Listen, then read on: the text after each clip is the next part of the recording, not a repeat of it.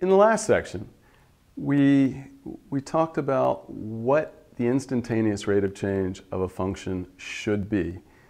In fact, we talked about it fairly carefully, except we had a notion of limit that just was very fuzzy. Our notion of limit was just, well, as this gets really close to this, this should get really close to this. Today we have to make that rigorous mathematics. And I'd like to say that we'd just put this off and never talk about it, except I wouldn't really like to say that, because if that's what I wanted to say, I wouldn't be talking about this right now. But it's kind of the foundation of calculus, the rigorous notion of limit. It's what lets you prove everything. And so you should see it at least once, what the definition of limit is. And then you don't have to use the definition much anymore if you're willing to believe the theorems that are proved about it, that are contained in the section. We won't even cover all the results that are given in the section. It's too technical. And even the proofs of those are put into the technical matters section at the end of the chapter, but it's still too technical. But I do want to give you the big idea. So last time, we had the position function of something. I've written a particle, but it could have been a car, it could have been a person, it could have been anything. The position of something moving on a straight line where you've laid out a coordinate axis. So suppose P of t is the position in meters of a particle at time t seconds. What we talked about last time was the instantaneous velocity at time, I just picked a time, at time 2 seconds. What should that mean? It should mean that you take the position at time 2, and then you move some small amount in time. So the position at time 2 seconds plus something really small, and you take the position there, and you take the change in position over the change in time. The change in time would be the 2 plus h minus 2, so it's just h. And you do that, I hope you see that there's a mistake there. That shouldn't be as t approaches 2. That should be as h approaches 0. We do that as the change in time, which is what h is, as that approaches 0, so that you're taking smaller and smaller time intervals, but always close to 2, so that you know what happens at time 2, not the average velocity between time 2 and time 2.1, or not the average velocity between time 2 and time 3, but you want this to get, h to get as close as it can to 0. But that has no meaning. And so what I wrote last time is we want this notion of limit. We want what does it mean?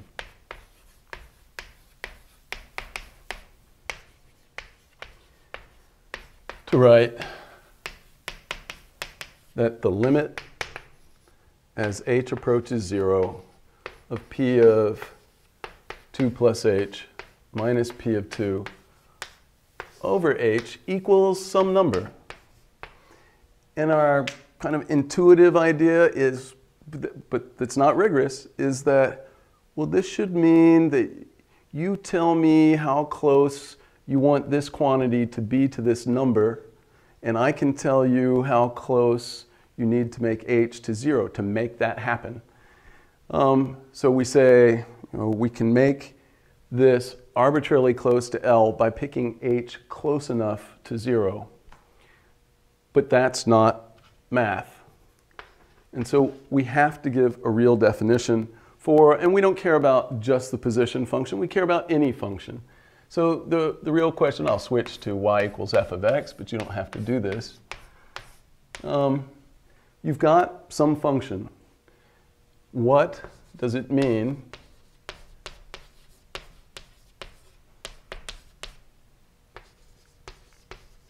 to write the limit as x approaches b of f of x equals some number where b doesn't even necessarily have to be in the domain of the function f. For instance, in the case we're most interested in, the case of the instantaneous rate of change of something, where you want the h to approach 0, Well, 0 is not in the domain of this function. If you plug in h equals 0, you get 0 down here. You get p of 2 minus p of 2 in the numerator, so you get 0 over 0. That's undefined. H equals 0 is not in the domain of this function. And so the case we're most interested in is what does it mean to write this, even if we do care if b is in the domain of f of x, but even if b is not in the domain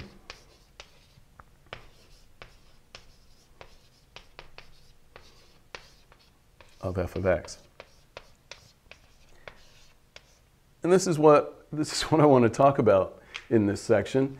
It is technical. It sounds worse than it has to because it's classical to use Greek letters in the definition. And that's not going to change anytime soon, so might as well get used to it. So I'm going to write a careful definition of what limit means. Definition.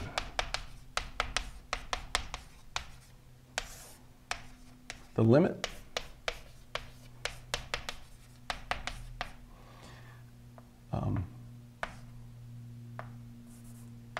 of f of x as x approaches b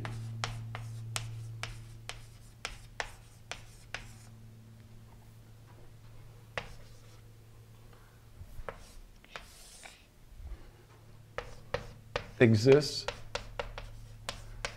and is equal to L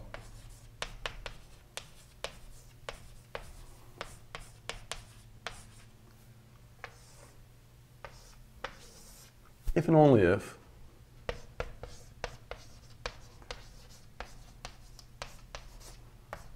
all right, here's where it gets a little bad. What do we want it? Oh, I should write this. The notation for this is what I wrote before. The limit as x approaches b of f of x equals L. By writing that it equals L, you're in particular stating that the limit exists. So to say that there is a number such that the limit equals this means in particular the limit exists. What do we want it to mean? It's you tell me how close you want me to make f of x to L. Arbitrarily close. So what does that mean? You specify some number greater than 0. Think of it as the distance, within plus or minus that amount, you want f of x to be L. So maybe you think, I give you 0.0000001. Can you make x close enough to b so that f of x is within plus or minus 0.00, however many zeros I said, plus or minus 0.000001, so that f of x is within that of L. It's L plus or minus that amount. So you specify that number that you're thinking of as small, but you can't really say a number is small. You just say it's any positive number at all. If and only if you give me that number, and that number is classically referred to as epsilon. For all epsilon greater than 0. This is how close you tell me you want me to make f of x to L. There exists. This is how close I have to make x to being b to make f of x as close as you demand to L. There exists delta greater than 0. That is a lowercase delta. We've already looked at the uppercase delta for change in. That's an uppercase delta. That's a lowercase one. There exists delta greater than 0 such that what? Such that if x is within delta of b, so if, and the nice way to say that, the distance between two real numbers is the absolute value of the difference. That's the distance between x and b. We want to say that if that's less than delta, but possibly we don't want to say that it applies when x is b, because for instance we don't want, for instance, where h is 0, because that would be undefined. So such that if this is true and we want to say an x is unequal to b, The quick way to say that, since we already have this written, is to say if this is greater than 0. But that just means that x isn't b. That's just a handy way to say it since we already have this written. But what we really mean is if this is true and x isn't b, then the distance between f of x and L is less than the specified epsilon. But that's the absolute value of the difference is less than epsilon.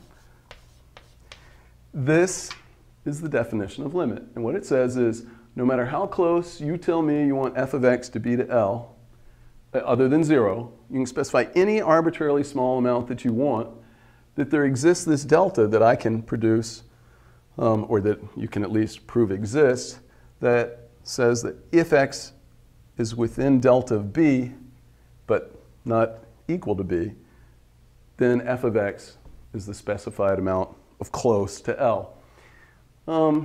That's the definition of limit. You should see it once in a calculus class, if not more than once, but definitely you should see it once. How easy is it to use this definition? Not particularly easy. Proving things about limits is beyond what one would normally do in a classroom. Sometimes you do it, but let me prove, for instance, one thing. For instance, how bad is it? And this might look like I'm not doing anything, and that's part of the problem with proofs about limits. I want to prove the limit as x approaches 1 of x plus 2 is, what should it be? Well, you should think as x gets close to 1, x plus 2 gets close to 1 plus 2. So this should be 3. But that's not a proof. And the proof requires us to go through the definition. So what do you have to do? You work your way backwards. You're supposed to show that for all epsilon, that you can produce a delta that puts you within, that makes x plus 2 be within epsilon of 3. You work backwards. You look at, okay, so I've got some epsilon. So here's how you think. You think backwards.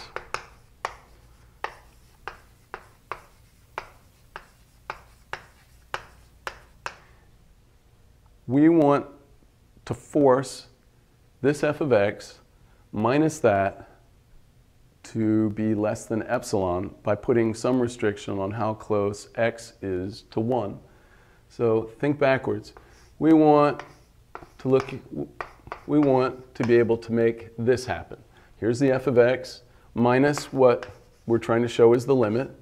We want to be able to force that to be less than epsilon. But that's true if and only if, well, I can subtract. This is true if and only if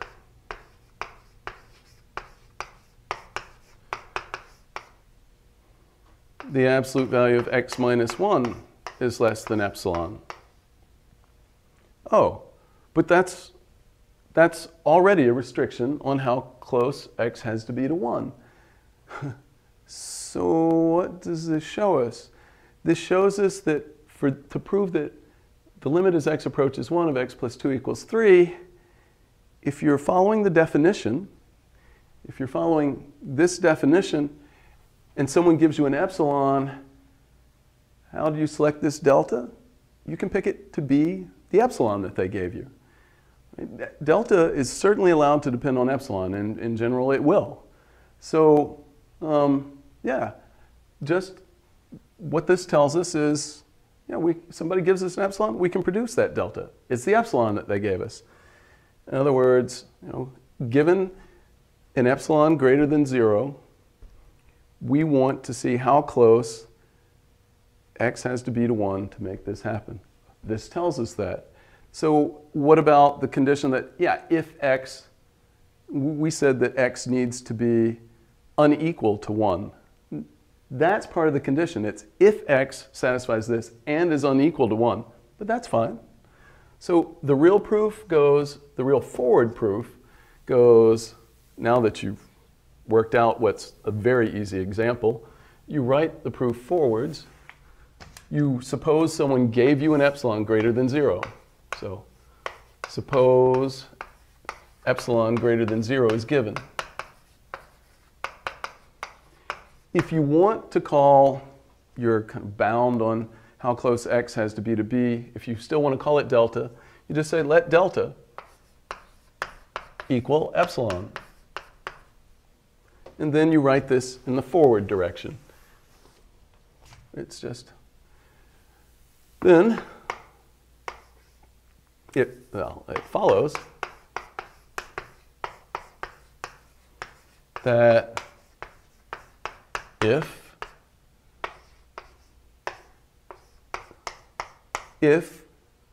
0 is less than the absolute value of x minus 1 is less than epsilon, right? This says in particular that this absolute value is less than epsilon, then certainly x plus 2 minus 3 is less than epsilon because this quantity equals this one. But this is what we were trying to show. This is part of the problem. It may look to you like we haven't done anything. And part of that's because this is an easy example, and if we did a more complicated example, maybe it would look like there was something to do. On the other hand, it would be very complicated. So it's, there is this problem with showing things about limits. But let me just tell you some of the results, all of which have to be proved, but which should seem very, very believable. And certainly the proofs are in the book, and I'll let you look at them, but I won't go through them. So,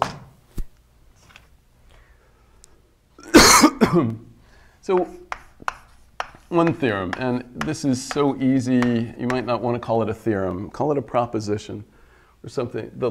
The limit as x approaches b of a constant is that constant. So what's an example of this? I mean that the limit as x approaches 7 of the number 5 is 5. Now, maybe that even looks nonsensical to you. 5 doesn't care what 7 does. We're saying suppose f of x is the constant function. It's always 5. Then as x gets close to 7, what does f of x get close to? Well, f of x is always 5. So yes, it gets close to 5. So yeah, the limit as x approaches 7 of 5 is 5. The limit as x approaches b of a constant is the constant. Almost as trivial is the limit as x approaches b of x. Let's see, as x gets really close to b, what does x get really close to? Is this a trick question? B, definitely B. Yes, that's true.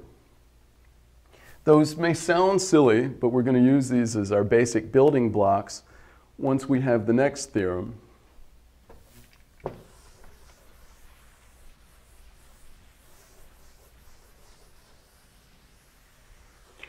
So these are too simple to do us much good, but if we combine these with kind of an algebra of limits, kind of how you do algebra with limits, then suddenly we get a lot of limits that we know how to calculate. Theorem. So suppose this theorem tells you how to take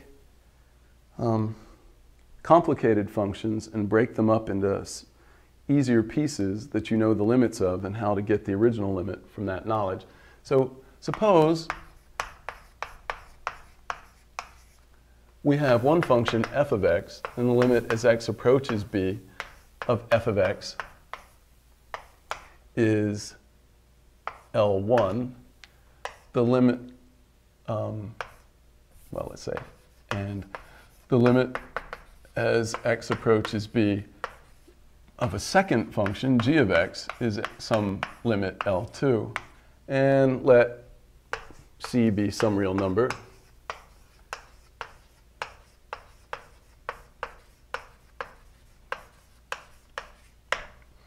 Then, a whole bunch of things that you would expect to be true are true, or at least I hope you'd expect them to be true.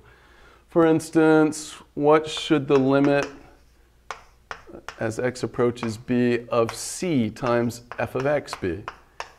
Well, you should think as x approaches b, f of x is approaching L1, so c times f of x should approach c times L1. Yes, that's true. It does. And 2. The limit as x approaches b of f of x plus g of x. Well, as x approaches b, f of x is approaching L1, g of x is approaching L2. What should f of x plus g of x approach? L1 plus L2. That's true. And I'm going to write similar rules for subtraction, multiplication, and division. Of course, with division, you have to make sure you don't divide by 0. But aside from that, you get the rules you would expect.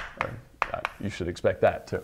So the limit as x approaches b of f of x minus g of x is, well, it's this limit minus that limit. So it's L1 minus L2. For the limit as x approaches b of f of x times g of x, you just multiply the limits. It's L1 times L2. And 5, if L2 is not 0, because I'm about to divide by it, the limit as x approaches b of f of x divided by g of x is L1 over L2. All of these are true, and you'd expect them to be true. I should say how these are frequently written. I've written that first this limit exists and is L1, this limit exists and is L2. But what you frequently see in books and in problems, and it is convenient, is just to write things like this, that it's c times this limit, and this is the limit as x approaches b of f of x plus the limit as x approaches b of g of x. This is what you frequently see written, and certainly what we do write from time to time in problems. If you do this, you have to be careful, because you need that these two individual limits exist, and then this is true. If they don't exist, well, then the line is meaningless, but this limit might still exist. So these pieces might fail to exist, and yet this limit exists. So you have to be very careful. If you break up a limit of something complicated into these smaller component pieces, you need to, at least at the end of the problem, realize that if those fail to exist, you shouldn't have written this equality in the first place. You just need to know when you're doing limit problems, if the limits that you break things up into don't exist, then you weren't really allowed to break it up that way, and you need to approach the problem some other way. All right, what do these give us? Well, if you combine them with this, the limit of a constant is the constant, and the limit of x is b, we can now do all polynomials. We can now talk about the limits of all polynomials or all rational functions, one polynomial divided by another polynomial. So for instance, excuse me, what's the limit as x approaches 2 of the polynomial 3x squared plus 5x minus 7? You look at this and you go, limit might begin to seem a little silly to you, because you look at this and you go, when x is really close to 2, this should be close to 3 times 2 squared, so that's 12 plus 10. So 22 minus 7, 15. Is that right? Yes, it's right. And that's what those rules tell you. That, yeah, it says you can split up sums. Right? This rule says that the limit of the sum is the sum of the limits, provided we show that these individual limits exist in the end. This says the limit of a product is the product of the limits. So the limit of the sum, you can split this up. I'll write this as plus a negative 7. Oh, actually, we have the limit of the difference written as a separate, so we'll do this. The fact that the limit of the sum is the sum of the limits, the limit of the difference is the difference of the limits, you can split this up. You have to apply the summation one there and the subtraction one there, but you get the limit as x approaches 2. This should split up like this.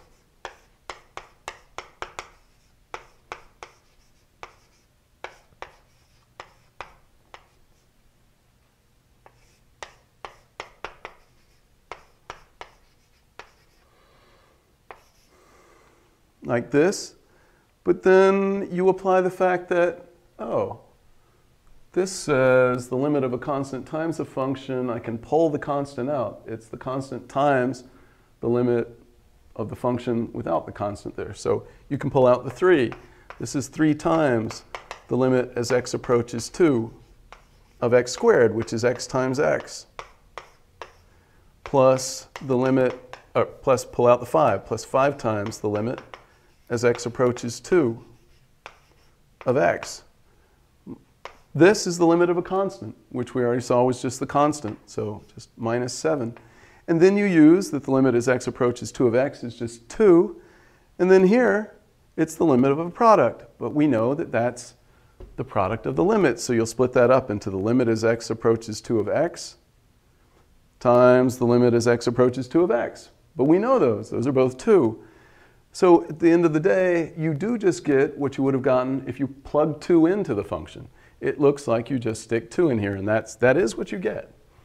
Which shouldn't surprise you, but it should make you wonder, what is the point of having limits? So that is what you get. You get 12 plus 10 minus 7, so 22 minus 7, so 15. Right. And what's more, so we could do that for any polynomial. So all polynomials have this property. And this says that quotients of polynomials, those are called rational functions, quotients of polynomials also have this property that to get the limit, you just plug in the number as long as the denominator is not 0. So let me summarize that by saying a theorem. I'll say it again. A rational function means a quotient of 2 polynomials. So I guess I'll write a Q for a quotient.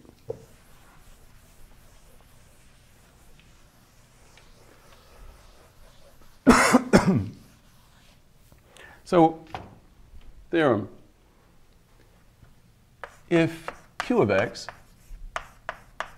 is a rational function,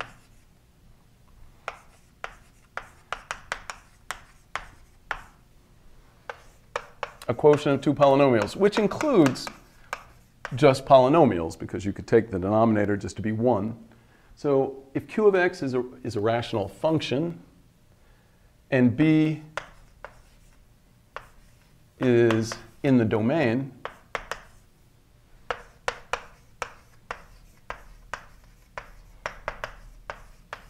of Q of x, then what? Then what we've just said is, so B being in the domain means the denominator of this rational function is not 0 when you put in B for x. But that means from our rules then that the limit as x approaches B of Q of x is just Q of B. It's what you get by just plugging in the B. This is not true for every function, but it's true for most of the functions we deal with all the time. All right, let me draw some pictures and draw some graphs and do some examples before we go any further.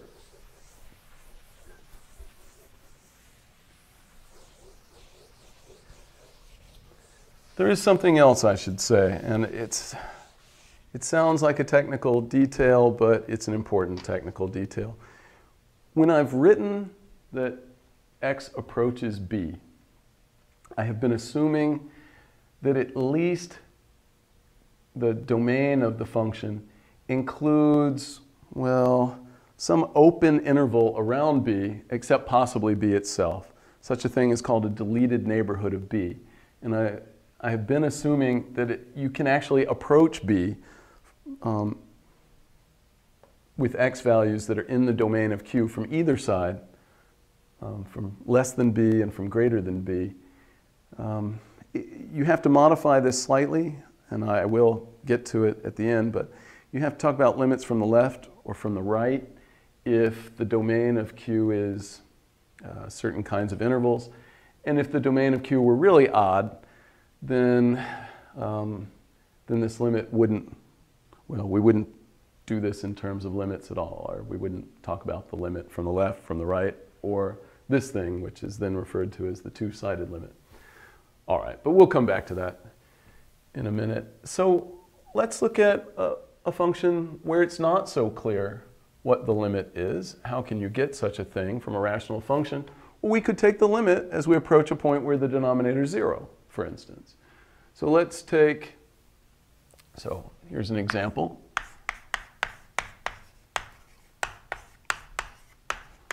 Suppose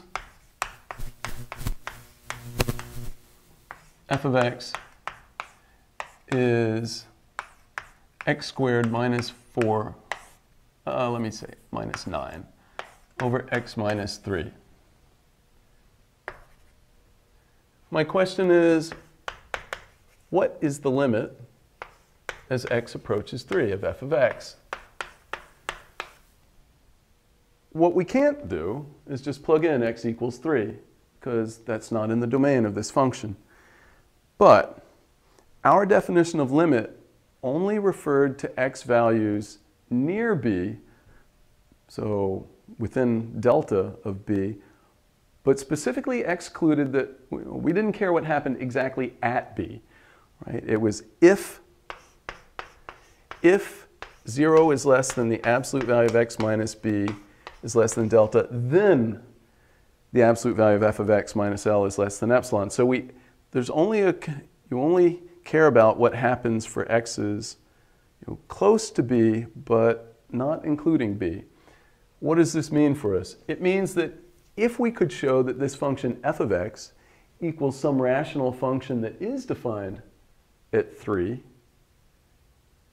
except possibly when we're at x equals 3, then the limit would be the same, because the limit doesn't care exactly what happens when x equals b. So what do? We do some algebra. This function equals, you can factor this as the difference of squares. It's x plus 3 over x minus 3. And it's divided by x minus 3. If x is not 3, and we're happy to assume that it's not, then you can cancel these x minus 3, and f of x equals x plus 3. That's not true when x equals 3. When x equals 3, this is undefined, and this is defined. But when x is not 3, these are equal, which means that this limit is the same as the limit as x approaches 3 of x plus 3. Oh, but this is a polynomial. And we know that to calculate, and this is a point in the domain of this polynomial, and we know that to calculate the limit, you just plug in the 3. So you get 6.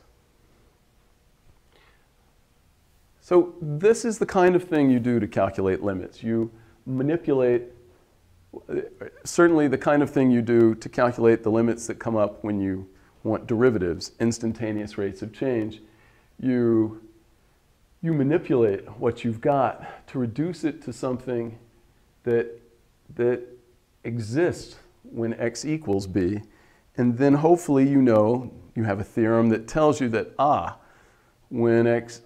that you can calculate the limit of the thing you're talking about by just plugging in that x equals b. That's not true for all functions. I'll keep saying that. It is simply not true that to calculate the limit of a function, if the function is defined at b, you just plug in b. What is true is that that's true for almost all the functions that you've ever seen that have names. So that weren't explicitly defined in pieces. So let me draw a picture of what's going on. The graph of this f of x, what does it look like? Well, it looks like the graph of x plus 3, except it's undefined when x equals 3. So we'll have y-intercept 3, slope 1. It looks roughly like this.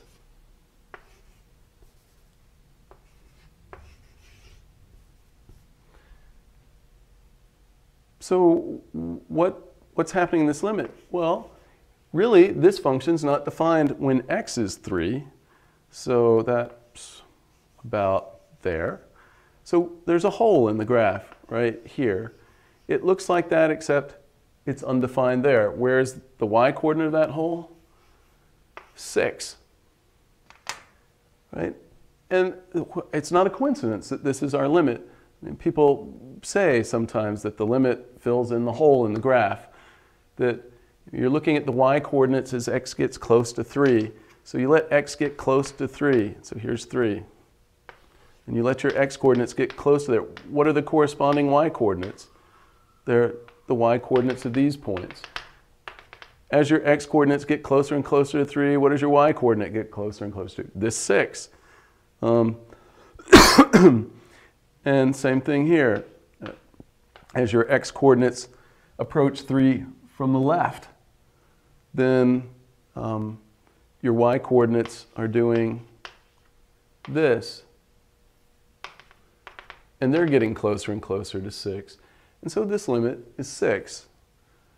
This is how you see kind of limits graphically if the limit is going to exist. It just kind of fills in that hole in some functions. Of course, we could perversely define a function. We'll call it g of x. We'll define a function g of x that is x squared minus 9 over x minus 3 if x is unequal to 3.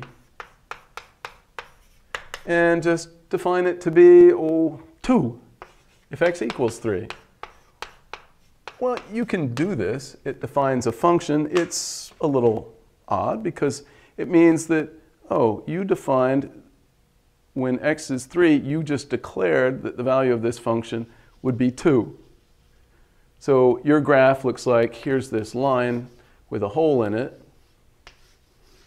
And, yes, there's this point hanging out down here. It looks like it was removed from the graph.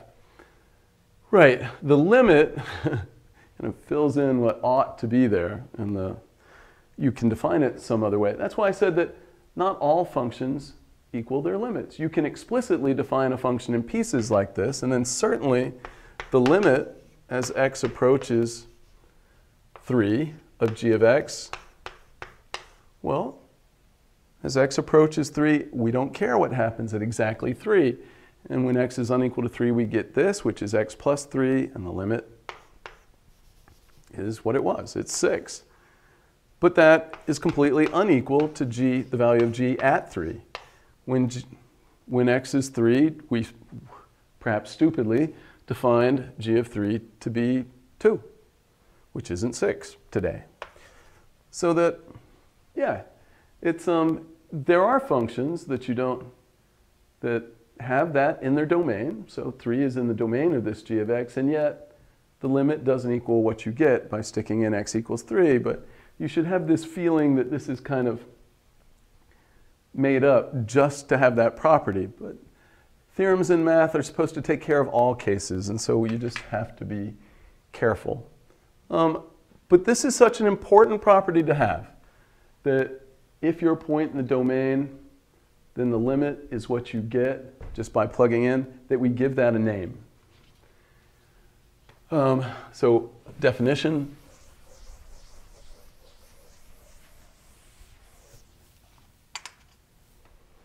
Definition.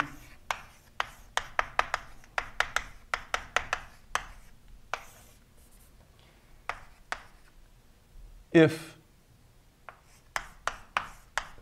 B is in the domain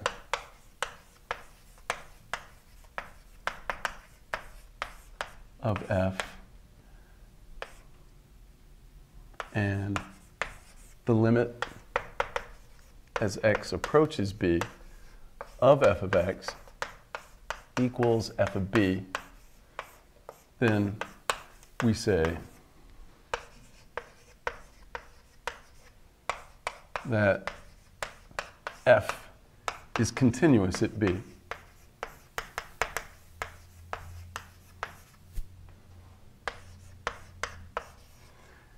That f is continuous at b.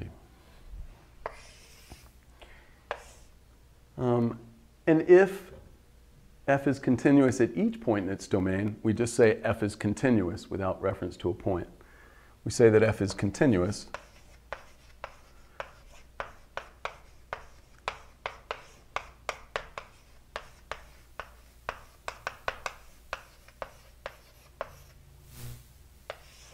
without reference to a point, if and only if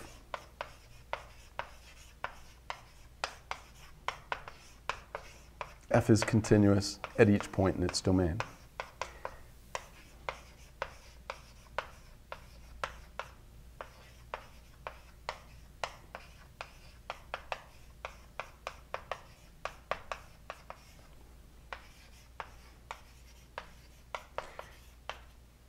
I should remark again, there's a careful definition of continuity in the book that works regardless of how odd, how strange the domain of f is. Right now, I am still assuming, well, I'm assuming that the domain of f is what's known as an open set, so that every point in the domain has an open interval around it that is also in the domain. If that is not the case, continuity, you have to change the definition of continuity slightly for most, well, slightly. I'll let you read the details in the book, although I will say something about it for left and right hand limits and special kinds of intervals. But for the general definition, I'll let you look in the book. It's technical, just like the definition of limit is technical. So what have we said about rational functions? We've said rational functions are continuous.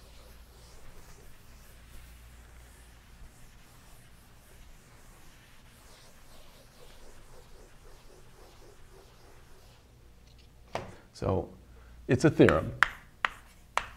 I've told you how to conclude it from our theorems for the algebra of limits, but it's a theorem. Rational functions are continuous. And now I'm about to make a much stronger statement. I've said a couple of times now that most of the functions that you've seen before have this property, that you calculate the limit just by plugging in the x value. So you calculate the limit as x approaches b just by plugging in b if b is a point in the domain of the function. That statement is saying that for most, I've apparently made the claim that for most of the functions you've seen, they're continuous. That to calculate a limit, you simply plug in a point in the domain. And so then the problem comes down to, if you want to take limits involving those, to know whether you've got a point in the domain or not, and to manipulate what you've got to where it's a function you can take the limit of just by plugging in.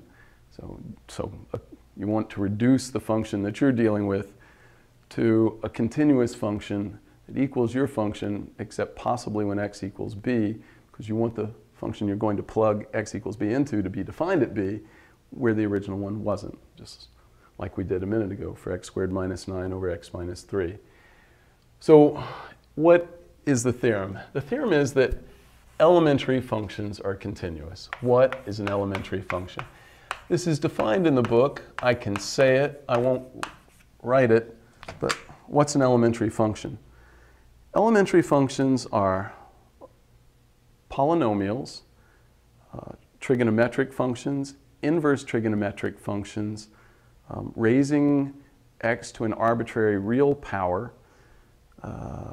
exponential functions, logarithmic functions, and any functions that you can get from the functions I just listed by forming any finite combination of them by using sums, differences, products, quotients, and compositions.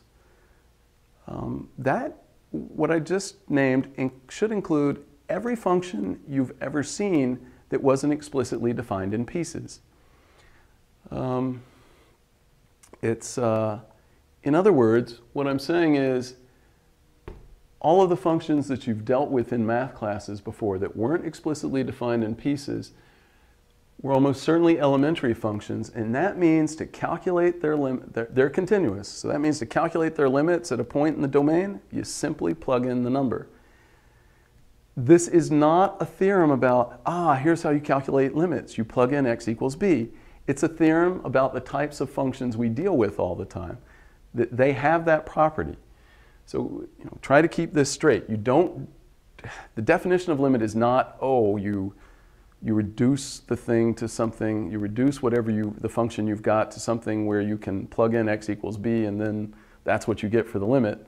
No, it's a theorem that most of the functions, or all the functions maybe, that you've ever seen have that property. Right. So for instance, what does this include? What if I want the limit as x approaches 4 of x to the x? Is that an elementary function? Yes, it's an elementary function. You could write that, for instance, as the limit as x approaches 4 of write it as, I said we could use exponential functions and logarithms. So the base x, well, that's the same as 10 to the log base 10 of x. And then to the x, well, when you raise an exponent to an exponent, the exponents multiply. This is the same as the limit as x approaches 4 of 10 to the x times log base 10 of x. So is this an elementary function? Yes, because it's the composition of raising 10 to a power, so an exponential function, with the function that's x times log base 10 of x. But x is an elementary function.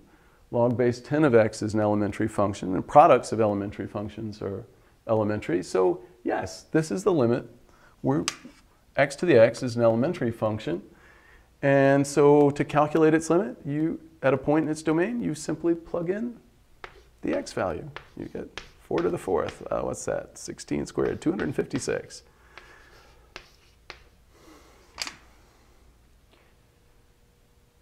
This means that our calculations of limits are manageable if we have some elementary function that we can manipulate to where it equals another elementary function that has what we're approaching in its domain. Okay, I keep promising that I will talk about limits from the left and from the right. I suppose I should say one extra little thing that might sound awfully technical.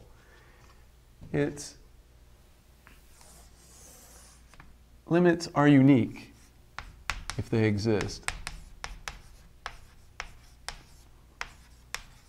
What does that mean?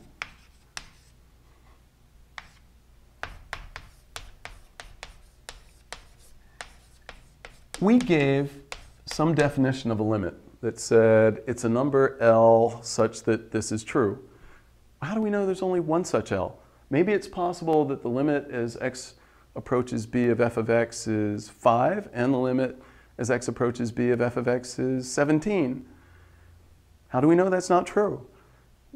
Well, it's a theorem that limits are unique, which means there's only one, if it exists. The limit doesn't have to exist, and then there's none. But if there's a limit, there's only one. It's important that that's true, obviously, so that really we know that when we say the limit as x approaches 2 of f of x, it is a the limit, not a limit. All right. Let me draw a couple of other pictures and talk about limits from the left and from the right, because they will come up. And continuity, when you have a function that's not defined to the left or to the right of a value. So let's return to our lobster function that we looked at in the last two sections. We had the price of a lobster as a function of the weight of the lobster. And again, I'm not going to look at all the cases that are in the section because I can make the point just by looking at one case. So we had that, so here's an example.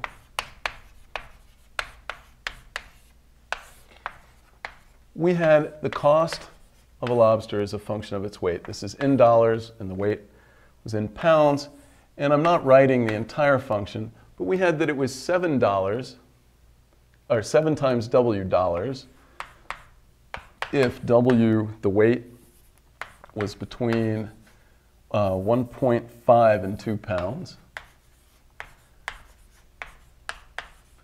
And we had that it was 8 W dollars, so it's $8 a pound, so 8 W is the total weight, if W is between 2 and 3, but not including 2.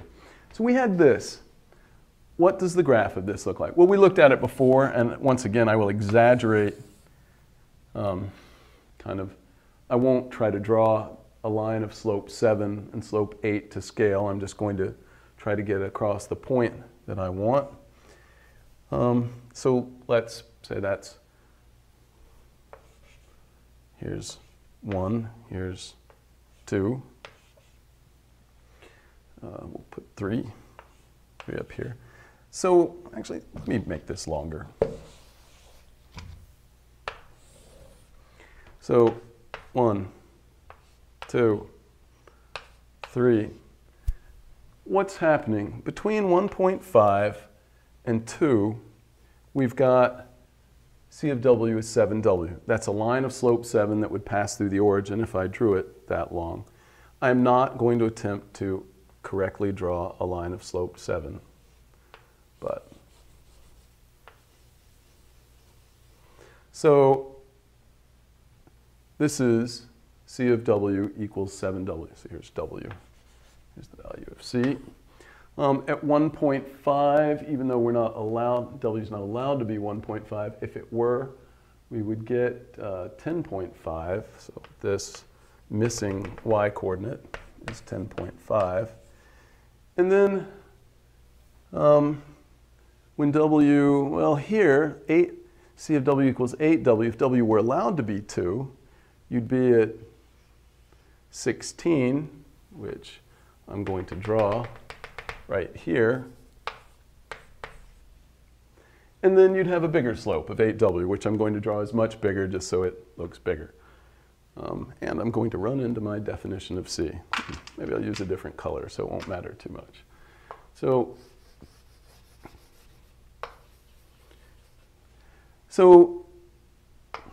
our function looks like, the graph of our function looks like this. The only details, or the only parts of the graph that I really care about are this break. Or that's the only one that I care about, is this break. And the question is, what happens as W approaches 2, but through values less than 2, and what happens as W gets close to 2, but through values greater than 2?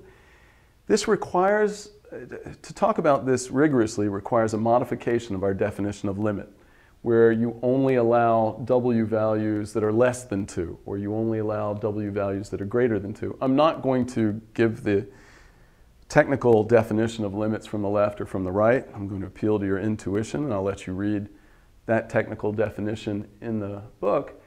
But it's a slight modification of what we did for what we would now call the two-sided limit after we have the one-sided limits.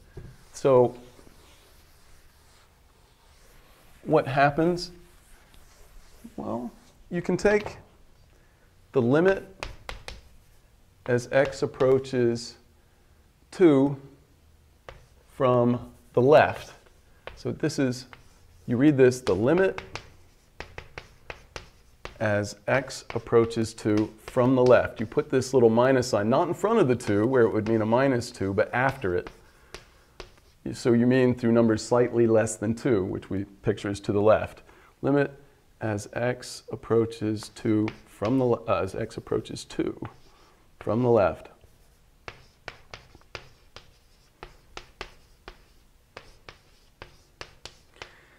And what is it? You can see it in this picture. The limit as x approaches 2 from the left. So your x values get really close to 2. What are the corresponding y values doing? Well, the points on the graph are doing this. The y values are doing this. Clearly, as x gets closer to 2, closer and closer to 2, you are getting closer and closer to this point, which is 2 plugged into 7w, so 14. 7 times 2, 14. This limit, the limit, yes, it's not x. Good. We're talking about a lobster function with a w here. A w here from the left, right? Correct, not right. The limit as w approaches 2 from the left of c of w. What should it be? 2 times 7, 14. And that's what it is. And there's no mystery what's going on here, because for x, w values, if I've said x before, I meant w in this example. When w is less than 2, you use this for your definition of c of w. And the limit of this as w approaches 2 is 14. Now, but we're only supposed to worry about what happens when w is less than 2. So you do use this formula. And this approaches 14. What happens from the right?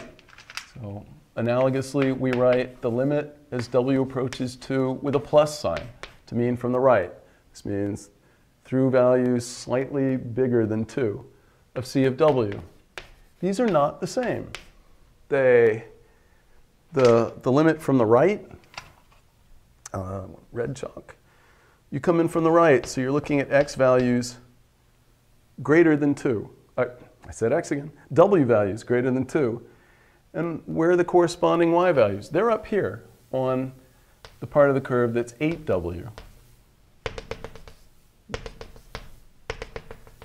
So what does c of w approach as w approaches 2 from the right? It approaches that missing value right there. It approaches this, which is 16. So the limit from the right is different from the limit from the left. These left and right limits are important to us. And this is an example of a case where they're different. And when they're different, in fact, the two-sided limit, the thing I defined as the limit, does not exist. This is an example of how the limit can fail to exist. If it should be one thing from the left and something else from the right, then the limit without qualification simply doesn't exist. So the theorem is,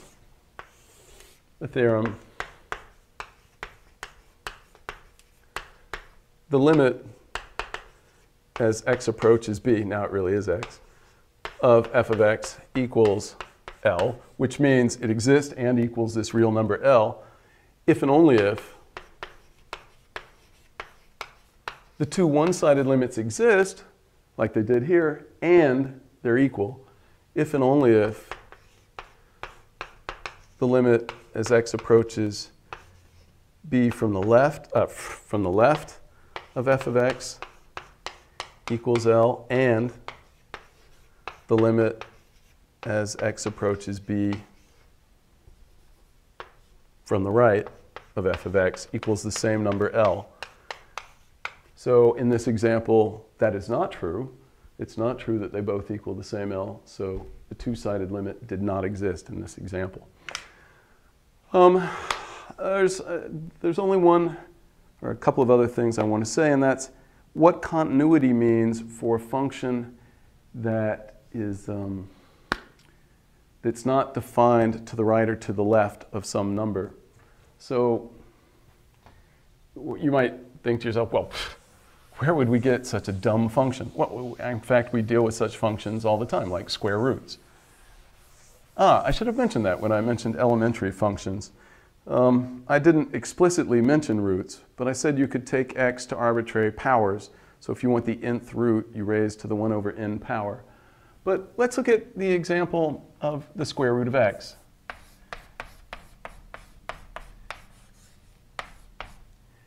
The domain of the domain, so the allowable x values, the x's have to be greater than or equal to 0. So the two-sided limit of this at 0 does not exist simply because you can't approach 0 and discuss this function. Can't approach 0 from the left and discuss the function.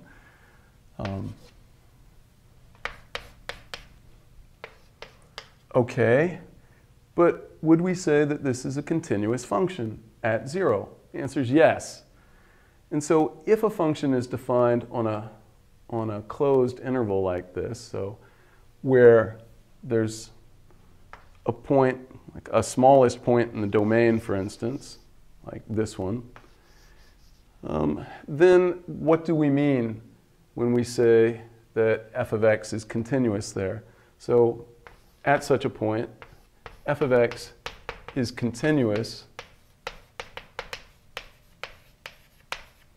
at x equals 0 if and only if every place else the domain includes an open neighborhood around the point. So our only problem is at 0. But f of x is continuous at x equals 0 if and only if the limit as x approaches 0 through its allowable values of f of x equals f of 0. So this is a modification of what I said continuity means for functions whose domains get cut off. It's if you can only approach through from one side, if the domain of your function lies to one side of the value you're approaching, then to say that the function is continuous there is just to say that the limit from that side exists and equals the value of the function there. So you need the function to be defined at this point, and you need it to be defined to the left or the right of that, but not on the other side. So it would have to be on a closed interval of the form. You would have to have something that looks like b, and then it could go out to infinity. So that's this example, like 0 to infinity. Or it could go from minus infinity to b. Or you could have anything with b as, it could go up here to some c.